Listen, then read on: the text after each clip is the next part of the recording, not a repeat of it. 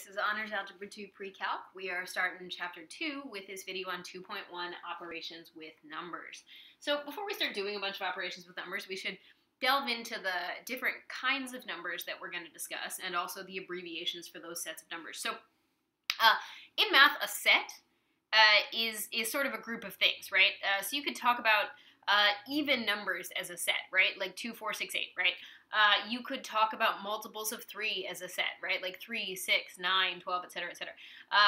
You could talk about the numbers less than, like greater than 0 and less than 10 as a set, like 1, 2, 3, 4, 5, 6, 7, 8, 9. So there's lots of different sets in math, right? But specifically, there's a bunch of sets that we use later on when we do math proofs and other things, but also that a lot of the rules that we learn are only rules that work for certain sets of numbers and not others. So we're going to go ahead and talk a little bit about the abbreviations for these sets so that if we see them in a proof, we would know what that would mean. And that probably won't happen till way later in your math career, but it doesn't hurt. And also talk about which sets are which. Okay, so let's start with the natural numbers. Sometimes they're called the counting numbers. The natural numbers start at 1, just like you would as a kid if you started counting, right? When you were really little and you started counting, you didn't start at 0, you didn't start at like -7, that'd be weird. I mean, maybe you were a really precocious child, but realistically, probably you started counting as 1, 2, 3, 4, etc. So those are called the natural numbers, also sometimes called the counting numbers. The set abbreviation for all of these is this like cool looking capital letter that has like a double line for part of it, but really honestly if you just used a capital N it would work. So the abbreviation for natural numbers, which is 1, 2, 3, 4, etc. till infinity, is N, like natural. So that makes a lot of sense. It's probably not a big leap.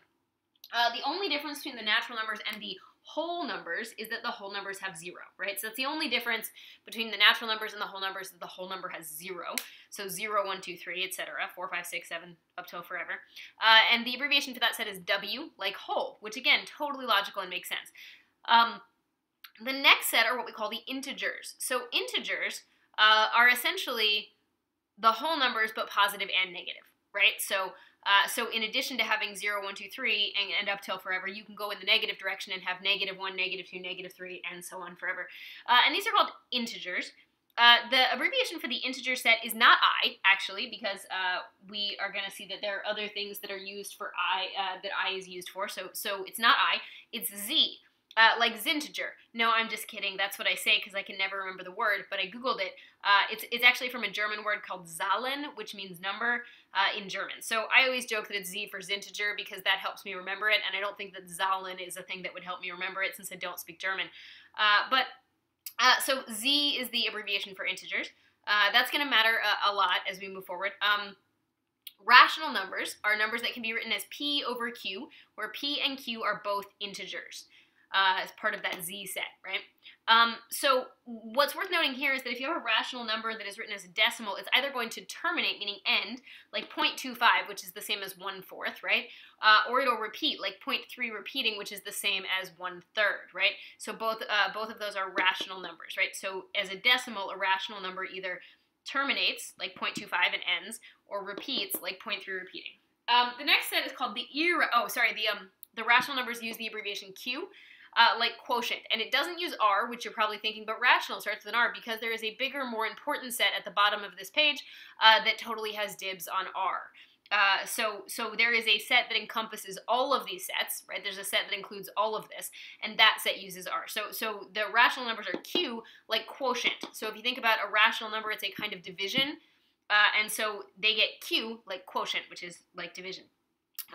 Irrational numbers are essentially just not rational. The ir in front of the word rational means not.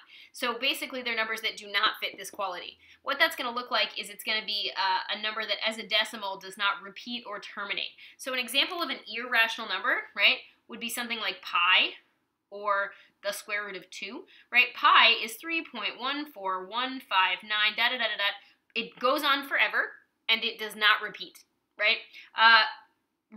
Square root of 2 is 1.414, and again, it goes on forever and doesn't repeat. I know that looks like it repeats, but trust me, it doesn't repeat.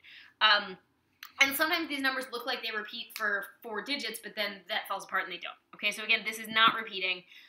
So just to be clear, even if, in fact, we'll take off the 4 for a sec, but neither of these, so they go on forever, right? And neither of them repeat. So forever, and they do not repeat. Sorry, computer went to sleep. Do not repeat.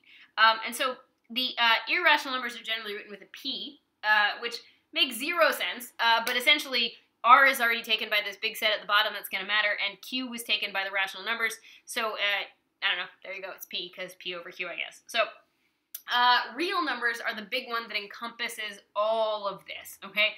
So real numbers describes all of these values. In fact, real numbers describe every number that does not involve what we're going to learn to be the imaginary unit in a couple chapters called I. So for right now, every number that you are dealing with is a real number. So any number I come up with is going to be a real number, and that uses that big R. And that's going to matter a lot, because a lot of the various things we're going to do in math, different theorems, different proofs, different rules, are only going to work for certain sets of numbers.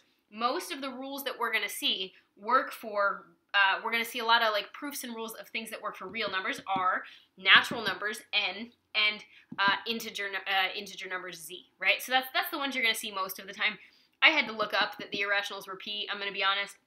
I could have told you all the other ones, but you don't really do very many proofs with irrational numbers. The honest answer is there are very few proofs specifically for irrational numbers. There are proofs for real numbers, but real numbers would include all of this anyway. So because real numbers include all of these, you're not going to see a lot of cause to use P's and Q's most of the time. There are going to be occasionally times that that's the case, but most of the time, any theorem or anything you see is going to be true for all real numbers, or maybe for all integers, or maybe for all natural numbers, but that's usually the deal. Cool, so what we're going to do in a quick first example is we're going to identify a couple numbers in as many ways as we possibly can. So you can use the shorthand. You can also write it out. If you want to write the word real, you can, but if you just want to use that capital R, you can. Okay, so what we're going to do in our example 1, in example 1, I'm going to ask that you identify, so I'm just going to say ID, each number in as many ways as possible. And we're going to do the same thing in P1. I'm just going to write same, because I'm going to be super lazy. And then I'm just going to give you a bunch of numbers. B, C, D, and E. Those obviously aren't numbers. That's where I'm going to write the number. I mean, I guess they could be if they were a variable expression, right? But I'm not getting all tricky here. All right, so I'm going to give you some numbers, and we're going to identify those numbers in as many ways as we possibly can. Let's see. Let's do 2. Let's do -4. Let's do 3.5. Let's do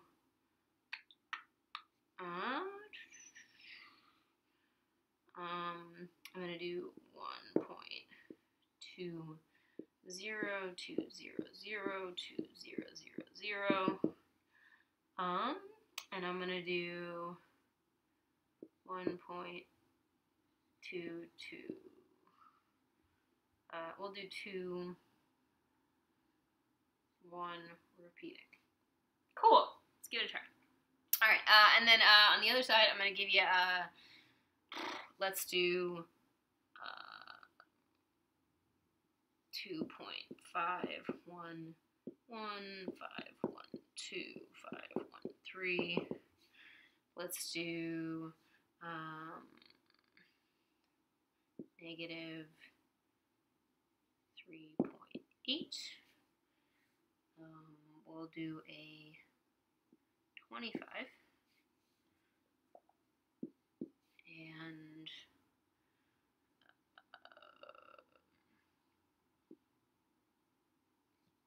let's do 8/3.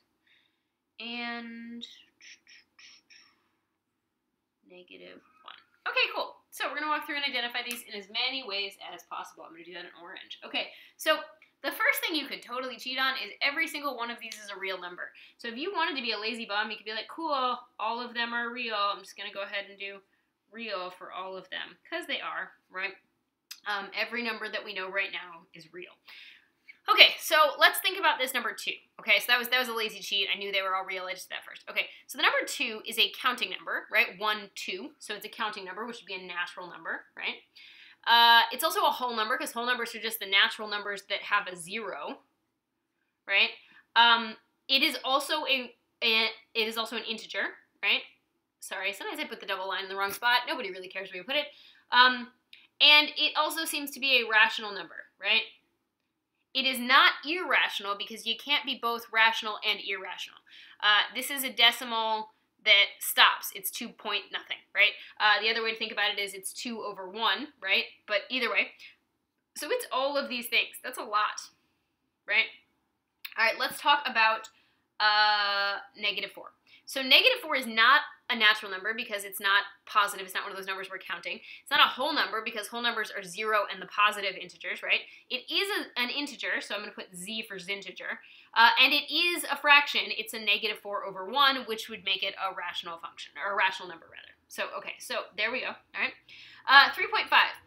It can't be any of these, natural or whole or integer, because it's got this extra decimal, right? 3.5. If it helps you to see that this is the same as a 7/2, great. You don't have to, because since it is a terminating decimal, it has to be rational. So it's going to be a real number and a rational number, which is R and Q. Now, just because this thing is predictable, like I can guess what the next set of numbers are, right? I have 1.20, 200, 2000. I'm guessing the next number would be 2 and then 4 zeros, and then 2 and then 5 zeros. Just because I can guess what's going to happen doesn't mean that it's the same as repeating. So this is going to be one of those irrational numbers, right? It's not terminating, because see, the ... means it goes on forever, and it's not repeating. It does have a pattern, but pattern and repeating are not necessarily the same thing, right? And then for the last one, I know that I can rule out all of these guys because of the decimal, and because it is a repeating decimal, this is going to be a rational number, right? So I get R and Q, okay? If you want to try P1 without me, go ahead and hit pause. I'm going to do P1 right now in purple.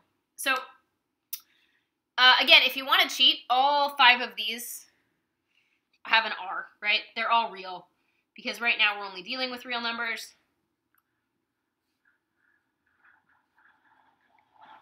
Okay, so A is actually the most straightforward. It's the same as this one down here, where I have a decimal that does not terminate and does not repeat. Even though there's a pattern, it does not repeat. That's going to mean it's an irrational number, right? So that's it for those. -3.8 is not any of these guys, N, W, or Z, because it has this decimal after the 3, right? But it is going to be a rational function, or a rational number rather, because you could write this as a fraction. You could write it as -38 over 10, right? Or you could simplify it if you wanted, -19 over 5. Point being, it is a terminating decimal. It ends after the 8. So there you go. 25 is all of these things, right? So 25 is going to be the same as up here, where we had 25 is a counting number, it's a whole number, it's an integer, and it's rational. So so I get my N, my W. I'm always really bad at these double lines. My Z, nobody really cares, and there you go, Q. 8/3 is already written as a fraction, right? It's not going to be any of these things because it doesn't simplify to a nice, happy number in front of a decimal, right? So 8/3 is just going to be R and Q, right? And -1 is going to be a real number. It's not a natural number or a whole number, though, and then it'll be an integer and a rational number. So we're going to have a Z and a Q, okay? So that's classifying or identifying numbers in as many ways as possible. Here's the thing.